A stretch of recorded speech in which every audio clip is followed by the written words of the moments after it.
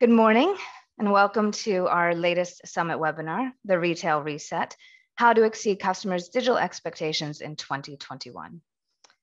This is the first webinar in a series of 3, which we will hold over the next 8 weeks. This series looks at how the retail industry is effectively resetting due to the changed landscape experienced throughout the pandemic, and ultimately how retailers can and should be prepared for this reset. I'm Adrienne Burns, Director of Client Strategy at Summit. I want to thank you for taking time out of your busy day to join us this morning. We have a great session planned for you, which will include some insightful content, wonderful guests sharing their stories and the views on the industry today. We will be taking questions in the session, so please feel free to use the Q&A function. And don't worry if we run out of time, we'll get in touch after the event with an answer. We are recording today, so if you miss anything, we'll make sure you get a link to the video as soon as available.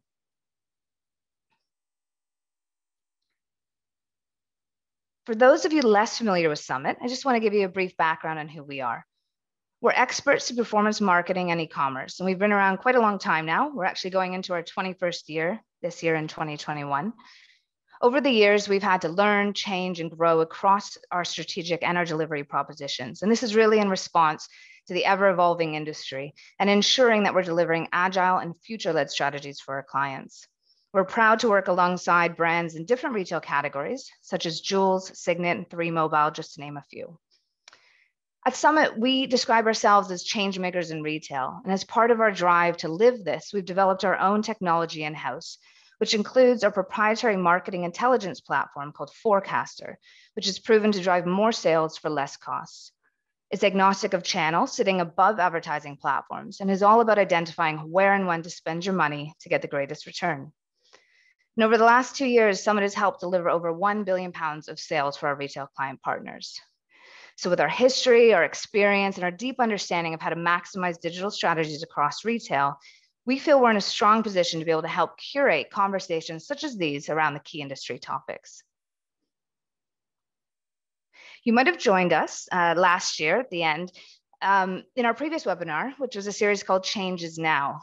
This series focused on the need for businesses to transform and pivot to become digital first. It gave retailers and brands practical advice on how to adapt and thrive during such an unprecedented time. And it covered topics such as peaking a pandemic, how to recession-proof your sales plan, and how technology is reinventing retail. And we had speakers such as PwC, eBay, Clarks, and many more. So if you missed any of that series, you can rewatch it by visiting the events page on our website. So last year was all about recognizing that due to the pandemic, retailers and brands needed to respond quickly in that shift towards digital. This year, we see the retail industry as a whole resetting itself and looking at what is the new expected omnichannel experience. So in this series, we're looking at how digital shifts in consumer behaviors and expectations are sticking, and thereby requiring brands and retailers to really reset their strategic roadmaps to meet those new normal needs. Joining me today is a fantastic lineup of guests. We have Beth O'Grady from Summit. We've got Sarah Roberts from Healthy Nibbles and George McDonald from Retail Week. So we've got a pretty jam-packed agenda. Beth's going to kick things off with highlighting some of the things we've seen in customer expectations and behaviors recently, tackling that question, just what is digital transformation, and having a look at some of the great digital transformation examples and how they connect to consumers. We're then going to have a chat with Sarah Roberts, founder and CEO of Healthy Nibbles, and she'll take us through the digital transformation journey brought on by the pandemic. And we're going to have a fireside chat with George McDonald, executive editor of Retail Week, discussing the longevity of some of these trends and what the future might look like once that dust is settled. So thanks again for joining us today. I'm going to hand over to Beth O'Grady. Thank you, Adrienne. Okay, great. So we'll start today by just chatting a little bit about what the current climate is like and customer behaviour and expectations. So we've seen in the last year that because of the pandemic and COVID, we've seen a lot of online changes, a lot of shopping habits changing, and 44% of consumers expect to permanently change their shopping habits, meaning that even post-COVID, these behaviours are likely to stick. Social commerce is on the rise, so we've seen the likes of Instagram changing their platform more to focus on shopping, TikTok recently too. And AR. So AR and other digital solutions, shoppers are actually now starting to use it and realize that it makes their decisions easier online. And they're starting to expect people to see this online now. So retailers, they're starting to expect to see it online. Payment expectations too. So as people are shopping online more, they're becoming more confident in different ways to pay, like PayPal, Klarna, Apple. So it's just another thing that customers are expecting to see online now.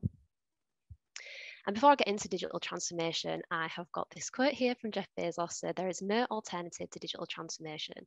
Visionary companies will carve out new strategic options for themselves. Those that don't adapt will fail. There's some very wise words there. But what is digital transformation? So it's something that a lot of retailers are doing in some form. We see it all of the time now. And it's something that everybody's talking about. There are a lot of quite intense articles online that you'll find that delve quite deep into what digital transformation actually is. And it's something that can mean a lot of different things. So I've got 3 examples here of what digital transformation can mean. So we've got things like new business models, we've got solving business problems, new technology to enhance capability of humans, modifying existing business processes, culture, customer experiences. As you can see, there's quite a lot of jargon there. But at Summit, for us, digital transformation is quite plainly doing the stuff that customers love online. And at Summit, at our core, we are focused on performance marketing and doing what our clients' customers love online. And we really like to see ourselves setting up our clients up for success when it comes to their digital transformation journey, whether that is from strategy all the way through to execution. So I'm going to take us through some digital transformation makeovers, but before I do that, we're going to actually launch a poll just to find out where you guys are on your digital transformation. So that will pop up on the screen now, and feel free just to move it along, and you can answer that while we're going through those digital transformation makeovers. So the first example is Cath Kidston. So store closures turned into full e-commerce focus. So Cath Kidston, very sadly, went into administration in 2020. They had to close 60 of their stores on the high street. They're quite an iconic British brand, but their parent company, they saw a future for them online, and they focused on digital PR initiatives and partnerships to push Cath Kidston back into the positive limelight and just reaffirm their target audience, who can still buy from them and who will find Cath Kidston really relevant. So they did this in a couple of really fun ways. So the first example here is Cath Kidston Top Dog, which was a campaign that aligned with their dog product offering. And people could essentially apply their dogs.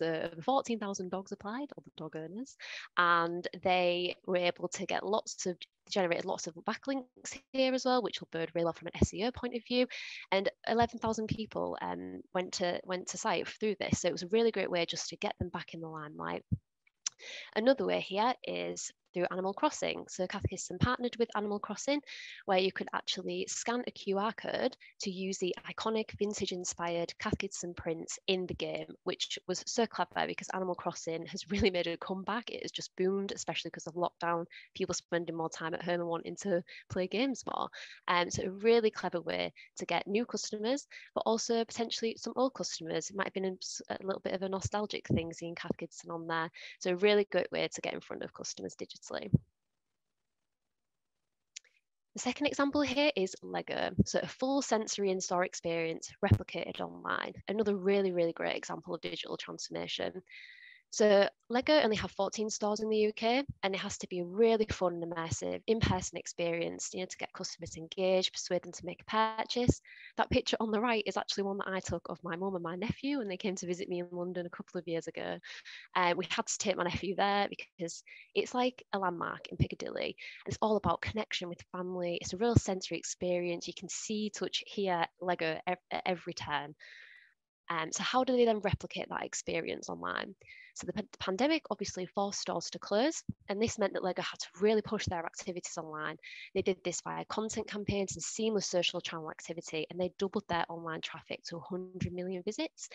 There was a trend of Lego making a comeback at the beginning of the lockdown, so they didn't necessarily have to do anything exceptional online, but they did anyway. They just exceeded those expectations of them.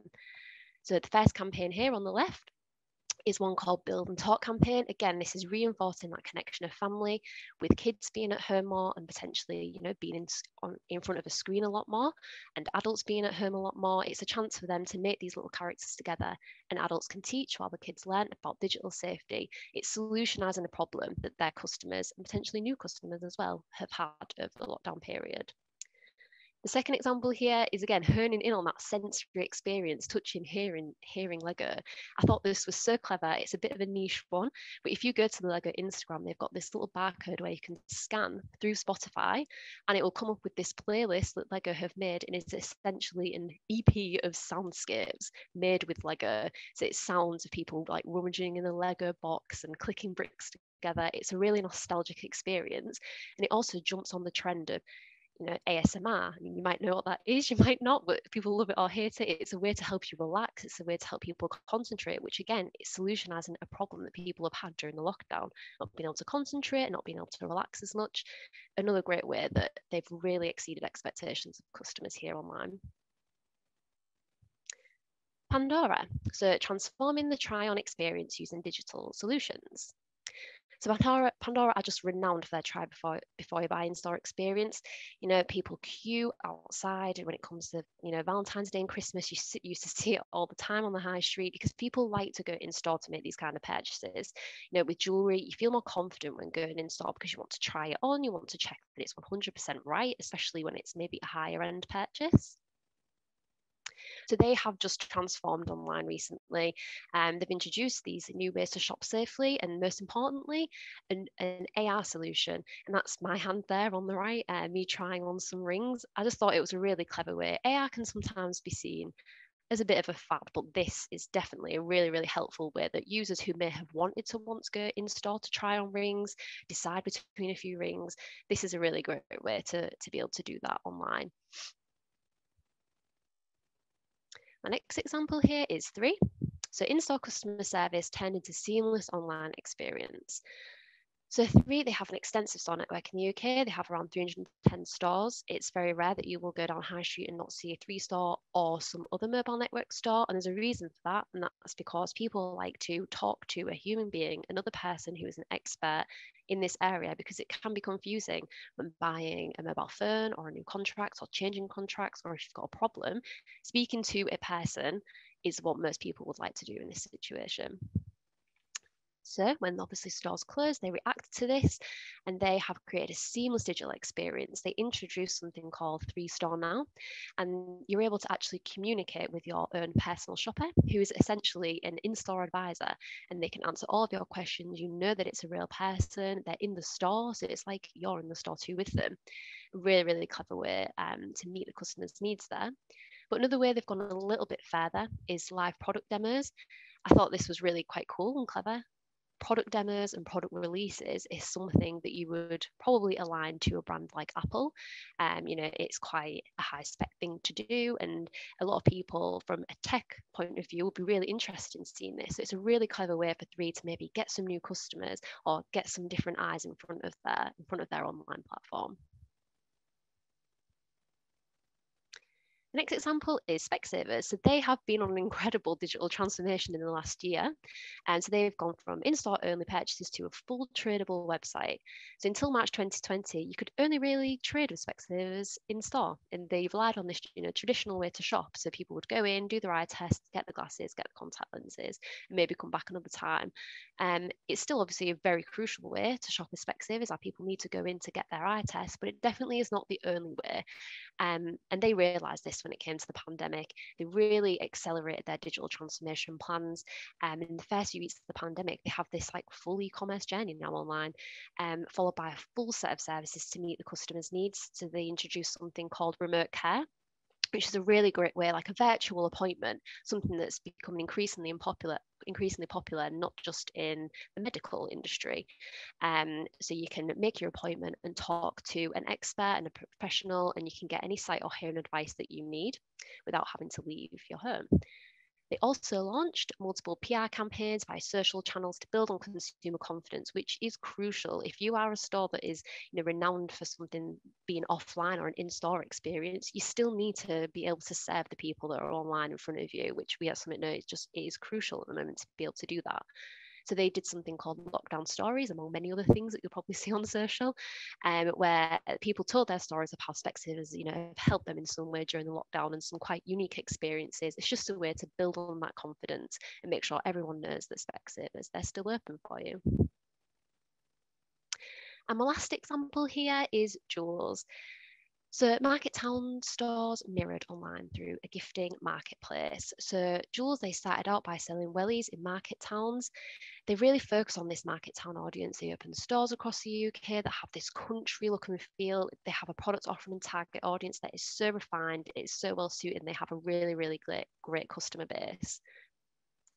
And they have just gone one step further than they needed to. So they've got this great successful e-commerce offering online anyway, but now they've introduced this extensive gifting marketplace called Friends of Joules. And this is a gifting and crafting community, essentially. There's small businesses on there, there's like inspiring individuals, they bring this collection of new gift ideas to see, and they're just honing in on so many different trends here. There's a trend of buying from small independent businesses. So they're essentially helping these independent businesses have a platform. The rise of marketplaces. So places, everyone is now used to shopping on the likes of Amazon, ASOS, not on the high street. Places like that where you can buy a collection of different things from different categories and buy it all at once in one purchase. This is something that Friends of Joules does so well and just completely exceeds the expectations of them online. So all of the customers are doing they're doing exactly what customers love online, and they've really honed in on what their clients want, and they've navigated through a pandemic and seen how customer behaviors have changed and reacted to that. And again, their expectations through digital transformation, they've all smashed it, and we are very proud at Summit to have worked with some of these brands and retailers, whether that's with their digital or omni-channel or performance marketing in some way. We're very proud to have worked with them. And on this note, I think it would be the perfect time to go back to Adrian, where she will be talking to Zara Roberts about her own digital transformation journey. Thanks, Beth. Lots of great examples there of how brands are considering their customers' needs and that offline customer need, and then looking at bringing that online. Welcome, Sarah. Thank you. Nice to have you join us. So, I think actually when I was learning about Healthy Nibbles and we were chatting earlier about it, there's a really kind of interesting story that sparked how the brand kind of came about. And you've gone through quite a journey, throughout the pandemic. It'd be great if you could give us a little bit of background around how it actually started. Yeah, certainly. So Healthy Nibbles was basically started as a healthy vending machine company. That was our initial product. And that came from the usual sort of aha moments that many founders sort of speak of. So for us, it was my personal experience, and I was in a hospital. It was 3 o'clock in the morning. I was hungry, usual sort of stress purchase. Went to a vending machine, but next to it was a poster that's just about the same size as the vending machine, saying diabetes and obesity kill. And in that moment, there was this sort of juxtaposition between what the hospital was trying to communicate versus what was actually available in the machine. And I ended up walking away empty-handed and thought, this really needs to change. And that's essentially where we started our journey. We've since gone on to sort of develop other products, such as snack boxes and wellness hubs, and then obviously adapting to the sort of more recent changes. So yeah, we've quite a journey. Still actually feels almost like the first year. And I'm sure lots more to come. Oh, for sure. And so how would you say the pandemic impacted directly your business, and how did that make you think about how you needed to kind of pivot or react to that? To be fair, it was actually quite startling and quite frightening initially, especially as a founder. We, on the vending side of the business, putting it in perspective, we went from thousands of revenue to £3.50 the week following the lockdown of the the first lockdown. So you can imagine my daughter has more pocket money than that, a little bit scary from a business perspective and not a sort of position that you want to find yourself in. But then very quickly we've been able to adapt and sort of strengthen the other areas of the business to accommodate for that. And whereas we do see it growing on the vending side, there are other elements to the business. So the immediate response, I guess once everybody sort of got themselves, you know, into that sort of tech space that they could work from home and things like that were starting to sort of move forward, were things like employee care pack boxes, which we did and we still do. And that's the bulk of what we're doing at the moment. Really that opportunity for a company to provide a cultural touch point. And that, I would say the reason for those boxes going out has changed over the last 12 months. In the first sort of lockdown, it was very much about looking after the well-being of your team, saying, don't worry, we're going through a scary situation, but hey, we care. And that's what it was about. Then move on a couple of months and a lot of the events, exactly as we're doing now, went to virtual. And event managers were frequently in touch about creating that touch point for an event. So various different sort of promotional items, event collateral, things like that. I think moving forward and what we're starting to see now is a connection and sort of as people are talking about returning to work and what that may look like in the future of the workplace, really the flexibility is going to stay with us, I think, you know, for the rest of our working lives. I don't foresee we're all going to be back sort of, you know, 10, 12 hours a day fixed into an office location. So what our boxes are doing now are providing that cultural touch point. So reminding employees that this is who you're working for, this is what we do, this is what we love about working with you, having you as part of the team, and encouraging the well-being. Obviously, the well-being agenda has risen exponentially over this, and that's one of the things that COVID has accelerated, is that sort of commitment for employee well-being and employee engagement. And that's where we're finding, obviously, our strength lies in that engagement process. Yeah, definitely. It's interesting when we, I guess, look back to the end of last year and this kind of panic brands and retailers are having about getting online and then delivering services that way, right? And now this year, it feels like it's more about how do you rebuild that connection with your customers or help them rebuild it with their customers. As you know, online has boomed and there's so much competition out there, the ones that are going to stick are the ones that actually can still give that meaningful connection, like you said. And so it's great to see how, you know, these kind of healthy boxes are helping employers connect with their employees and create that bond that maybe they would have done at, I don't know, away days or, you know, office events and that kind of thing. And also showing they care about well-being and health and, you know, not being alone effectively when everyone's kind of still working in their at-home bubble. So thinking about that, and that's obviously been a bit of a change for you from the vending machine side to kind of transforming into these delivery, you know, product propositions. How has digital played a role through that journey for you? So one key thing that we did start doing, and that was probably quite late on actually in the whole sort of catalyst of change, back in October, was we started to explore more and more the consumer side of the market.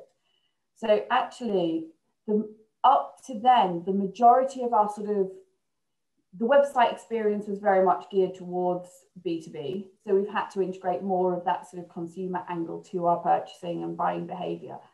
I would say the social engagement and the content that we created, again, was around that emotional element, that touch point constantly. Whereas now we're having to look at the more work across sort of consumers, what are consumers looking for, and really start responding to that.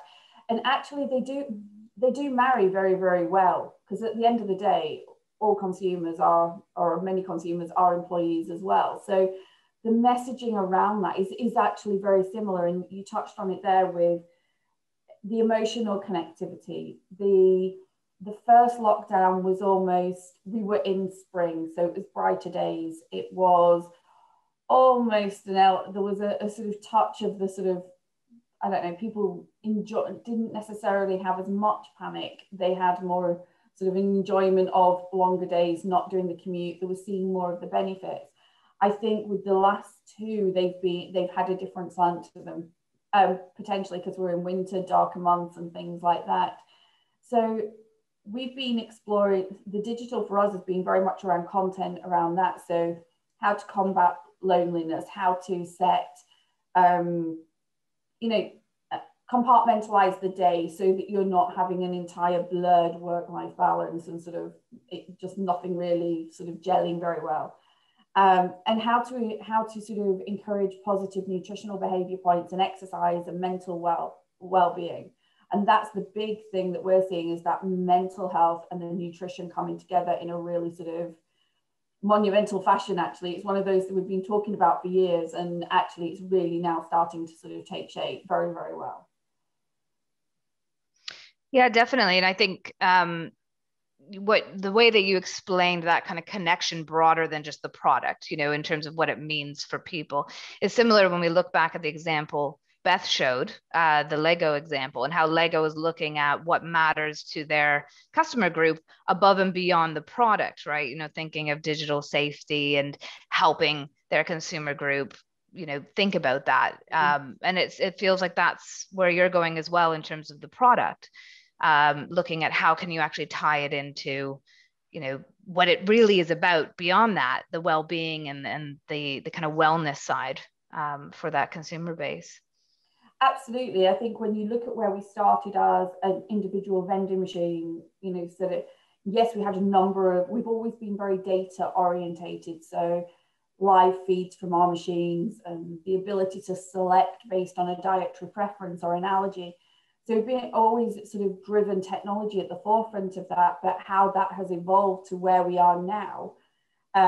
We see ourselves, we've got three different sort of, should we say, key product areas. So vending boxes, we launched wellness hubs, which is an unmanned retail concept, and we launched that in autumn last year.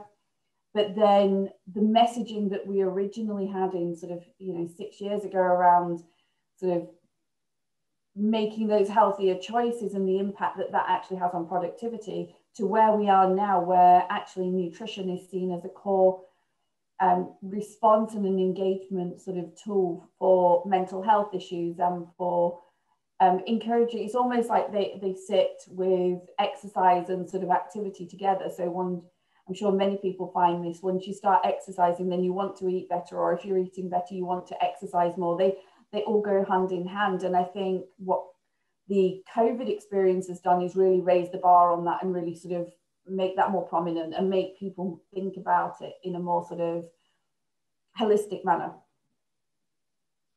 Yeah, definitely. I agree. And you're starting to see, I think now in this year, when we're learning more about customers' behaviors that are sticking, we had a lot of consumers prefer to shop, let's say, in store, or to have the physical experience with the brand, get the advice face to face, that type of thing. And now they're becoming more and more confident being online. And this is where this digital transformation shift is so important, not just having a presence online, but actually portraying what your brand is about to your consumers. And being able to do that successfully is quite hard.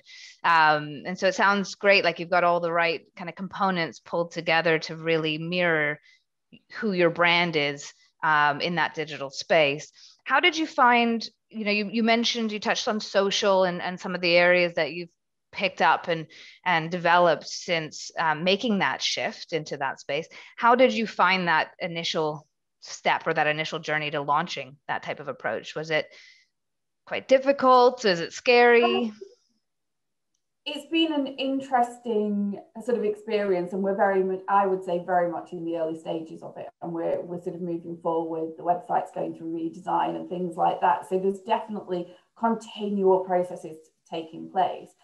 I think it was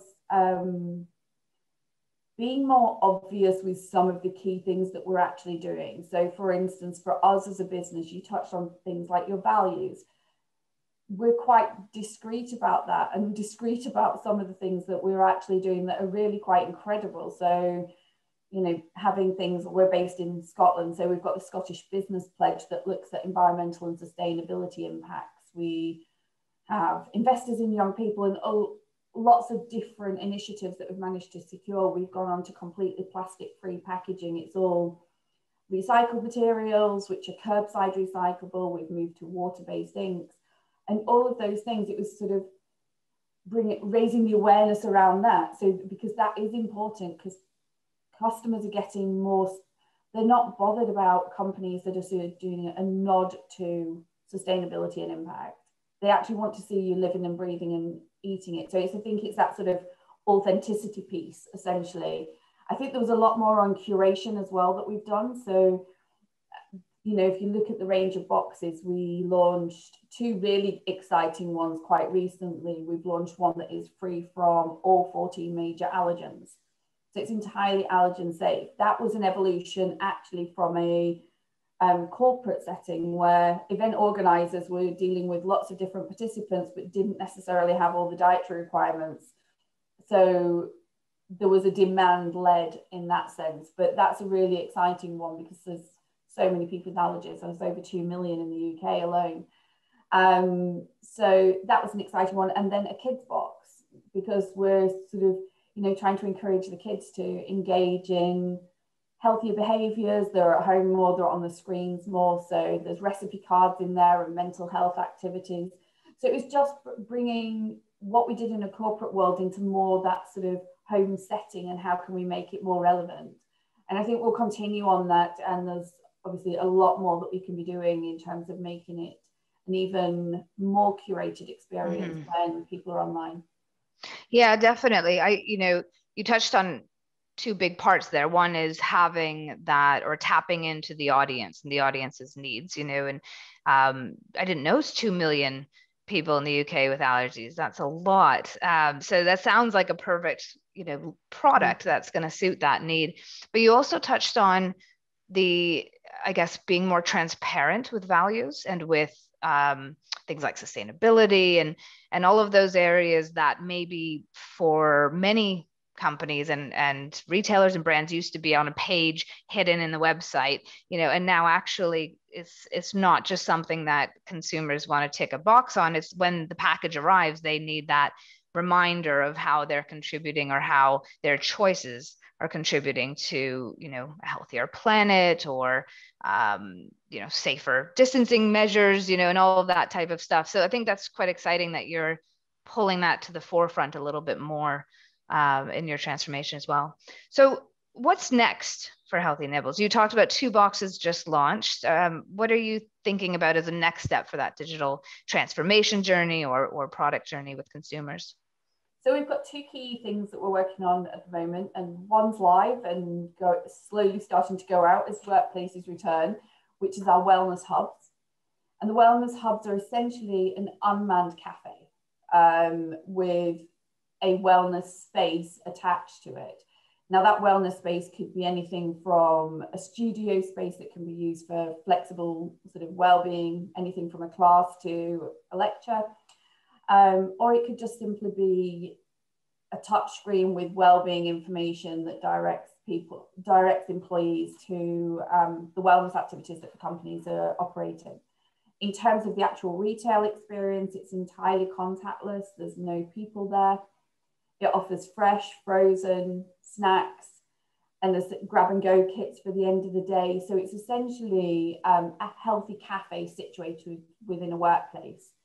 It answers so many different, or it responds to so many different demands from the COVID side of things, from obviously a wider range of products. It's flexible, so we're highly responsive because it's real-time feeds. So we know how many people have eaten, when they've eaten. That not only helps the company and save money, and because there's minimal wastage because you're far more responsive, but it also looks at the environmental because we're not actually having to refill unless there's a need to refill. The payment is 100% cashless, so it's safe. It's also 24/7, which is a key thing as far as building health. because obviously prior to COVID, we've all been encouraged to take lunch and to socialise and to engage. And now we're told actually to keep your distance and separate. So rather than funneling a workforce into eating at a certain point of time, you're actually able to spread that over the entire duration that somebody's in the office. So that's really exciting. And then we've got a startup work in the process, which is in stealth mode at the moment. So I'm kind of semi-tight-lit, but it's a nod to personalized nutrition and how we can actually bring about the evidence and the research that's out there at the moment around the importance of nutrition on so many different aspects of our health, and really combating some of those big problems that we face globally. So diabetes, obesity, ill health from poor diets. And again, equally staggering, there's 11 million deaths a year due to poor diet. So, we need to create healthier environments, but not in a sort of mad media frenzy way that sort of puts fear into people, but actually giving control back to people in terms of how they can improve their habits on a day-to-day basis. Well, that's all very exciting. It's interesting to see your story, if you were to put on a timeline from that vending machine scenario, solving a problem that you experienced yourself, to effectively creating a kind of hub space that really looks into multiple issues and personalization and direct to consumer. So it sounds like a lot of exciting things coming up, and we'll definitely watch this space to see how you get on with your new projects. But thank you so much for joining us. We'll see you in a little bit for some maybe Q&A or final thoughts, but thank you, Sarah. No worries. Wonderful. So I'm going to ask George to join us now. George McDonald. Hi. Hi, George. How you doing?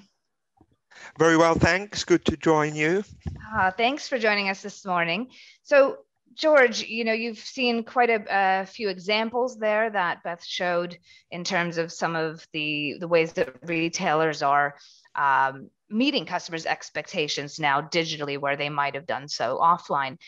I really wanted to have a chat with you and get your thoughts around what are some of those, let's call them digital trends for the sake of it, that you think are actually going to stick around for the next chunk of time, or may not stick around. What are your thoughts on that? I think, I guess the first thing is that the trend will stick around. The sort of shift that there's been to online during the pandemic, it's here to stay. I'm sure it will continue to grow in various speeds, maybe not quite as fast as it did, obviously, when we were all cooped up.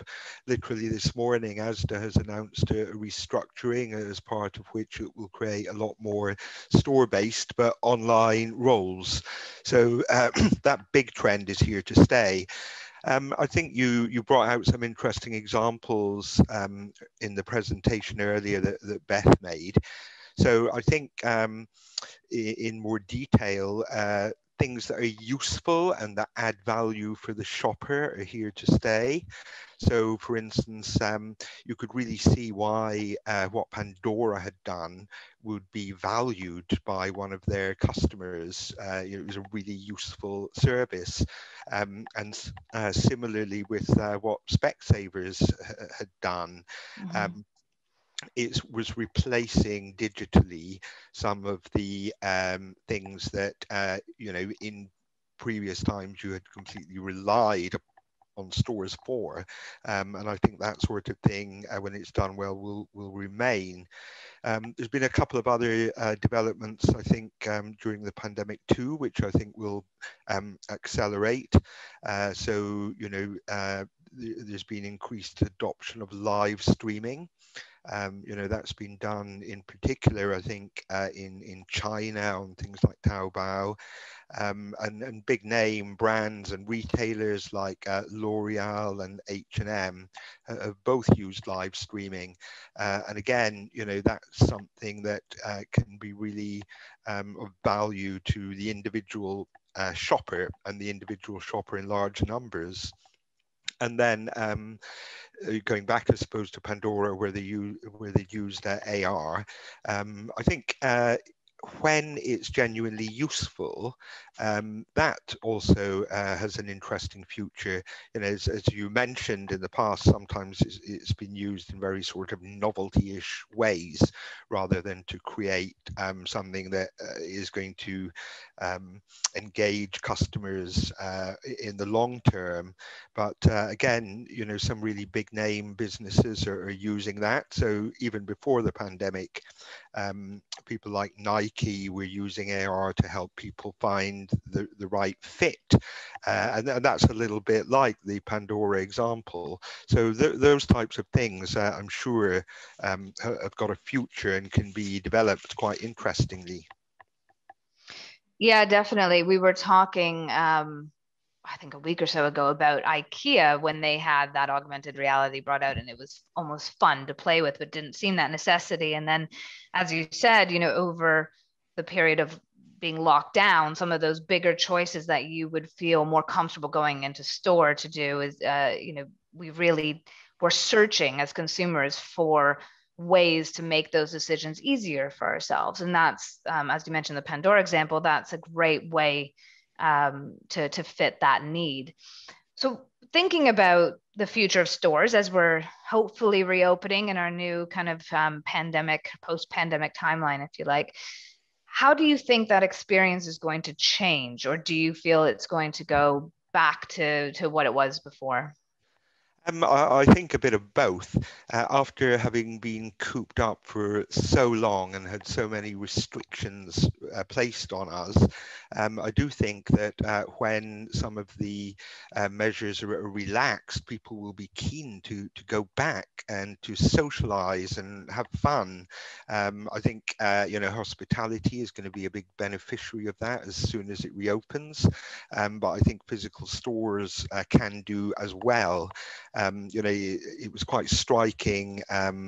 Primark, in one of their recent updates, said that when they reopened, they retained all of their market share. So their customers really valued what they were getting from the Primark store proposition. But I think also bricks and mortar and digital will increasingly complement one another. So you look at, for instance, what Dixon's Carphone has done with its Shop Live initiative. You know, that enables you to speak to somebody in a store. They may literally walk you around, or they can show you product and give you advice and help you find what is right for you.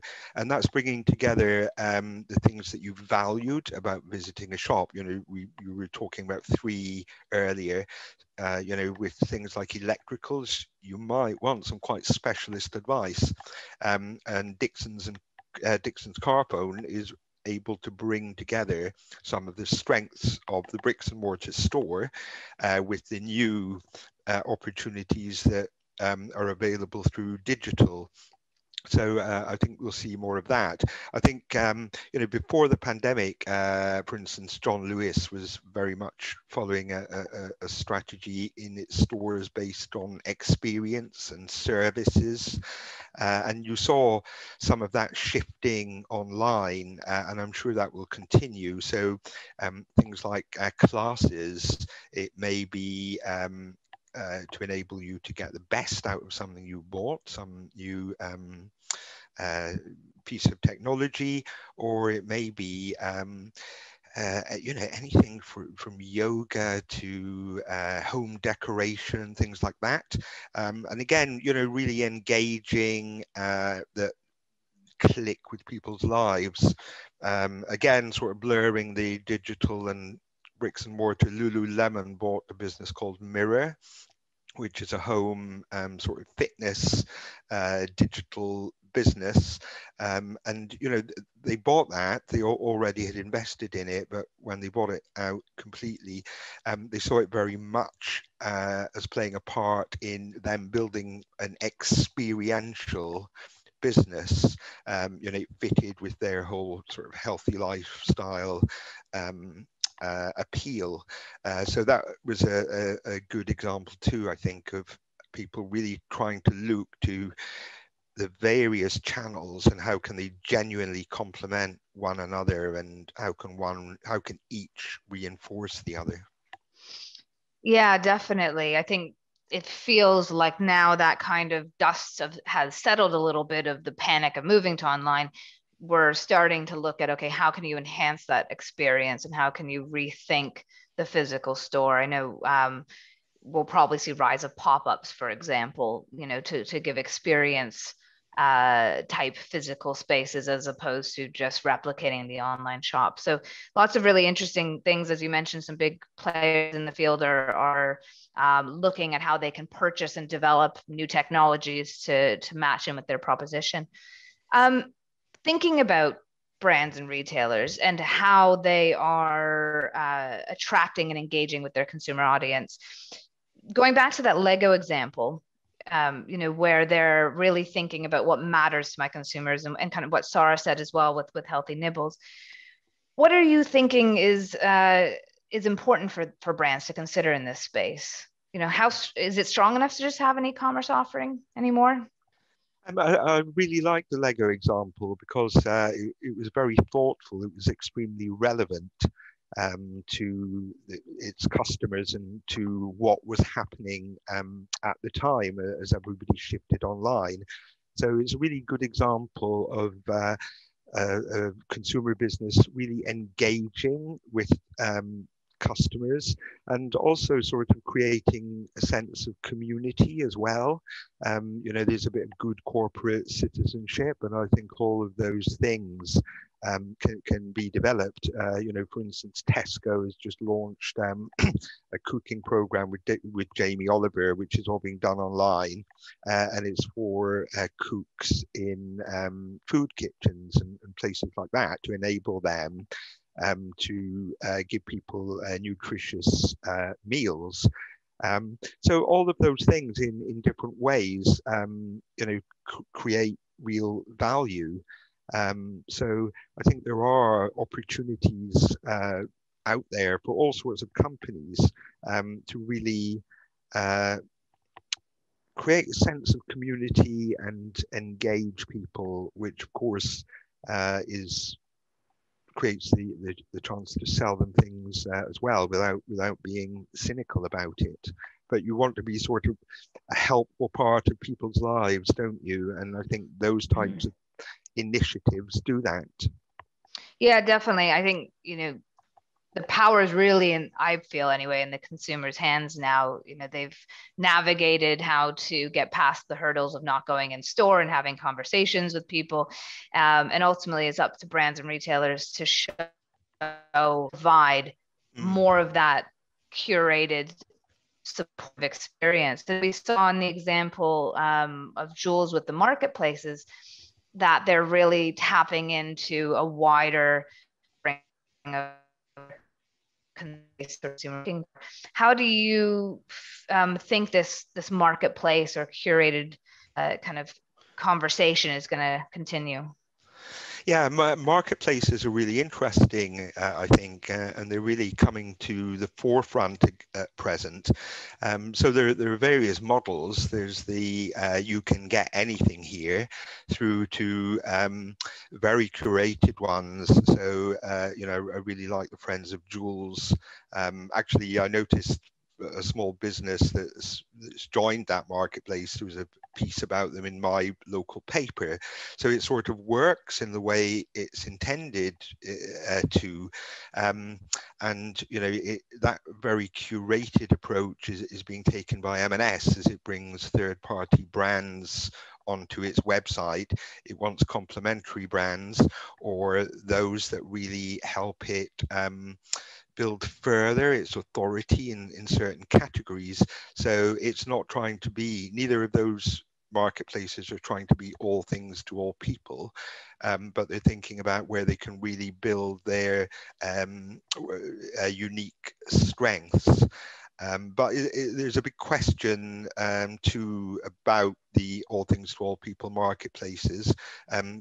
People need to ask themselves, can I afford, brands are going to ask themselves, can I afford not to be on them, because consumers go there in such large numbers. And there's an opportunity for small brands, which sort of plays into a bigger picture that's been happening for a while and maybe has been exacerbated by the pandemic. Customers, a lot of them are looking for unique things. And so they'll go to places like not on the high street during the pandemic. They may also have been buying things more locally, and they'll have come across both local food retailers or local retailers of other products that people wanted then, and they'd found that they're really good, and they'll seek them out on marketplaces. And when you have so many small businesses grouped together on a site like Amazon, for more established retailers, you face that issue of are you going to be eaten by a million minnows? It used to be the big sharks you were frightened of, but now you have all these often very, very good small companies that are growing online, and they're all having a little incremental effect on the wider retail landscape. Definitely, you're completely right there, and it's an interesting time, I think, for retail. So we've got a bit of time now just to answer a couple of the questions. I wonder if we want to invite Sarah back in as well. I think, oh, there she is, very prompt. Hi, Sarah. Hey. So I've actually got a question for you. So what digital channels have worked best for you in your pivot? And where do you see your focus moving to when businesses return to their workplaces? Sorry, was that for me? Sorry, you just broke up slightly. Yes. Sorry, it's typical internet issues. So the channels that work best, I would say Instagram in terms of social channels is definitely, and LinkedIn, and they really reflect the two different sort of core groups that we're actually working with. In terms of where we see going back, I think there is a fundamental shift in terms of workplace side of things. So I think retaining our box solution in that sense as a cultural connection point and a sort of encouragement around health and well-being for employees is going to be absolutely where we'll continue to see growth. The unmanned retail hubs, so the wellness hubs, I think they're going to play a stronger role as well moving forward as bigger businesses have more flexible working patterns, and therefore where they may have had a number of thousand employees on one single site, that may be more fragmented throughout the week to sort of accommodate for more flexible working. And I see more personalization and a sort of larger push on our direct consumer sort of activities where we can actually curate and allow the customer to curate more about more in terms of what snacks they want in their box and what sort of supplements potentially, it could be exciting. Yes, very exciting. Thank you. And George, we have one for you as well. Do you think the change in customer behaviors and habits are going to stay and the death of the high street is going to continue? I know we touched a little bit on this in terms of high street experiences, and you mentioned you think it's a bit of both, but what are your kind of final thoughts on that? Well, I'd like to be optimistic about high streets. I do think there is an opportunity out of all this. I think, ironically, for them to be successful, they will be less about retail. We've lost businesses like Debenhams and Arcadia from the high street, and that's really sad. But their problems predated the pandemic. If you think about what makes a really attractive place, it goes back to some of the things that we were talking about. It really needs to be engaging, so hospitality plays an important part there, as do services, whether local government or health and all that sort of thing. But the shops that remain there have got to be good enough to draw customers. You've got to want to go to them. I think in terms of working from home, that's going to be interesting because, you know, I don't think everyone is going to go back to the office 5 days a week. Let's say they go 3 days a week. So in a lot of locations, to all intents and purposes, you've lost 2 days footfall.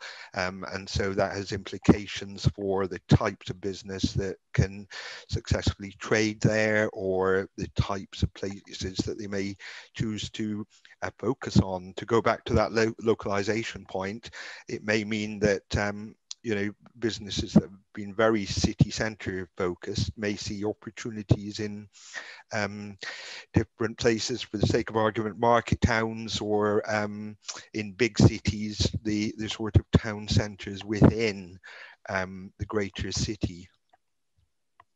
Perfect. Thanks so much. Well, I really want to thank both of you for your time.